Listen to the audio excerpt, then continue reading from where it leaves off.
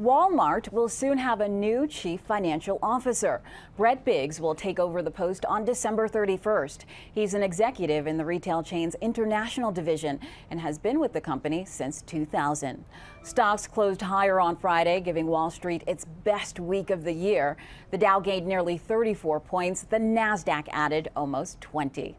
American Airlines Group had a record number of passenger miles last month.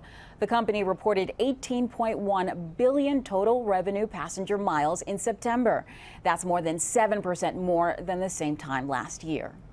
Pets will soon be welcome aboard some Amtrak trains. The passenger train service says riders will be able to take a cat or small dog on trips up to 7 hours long on some of their Northeast routes. But pet owners will have to pay a $25 fee.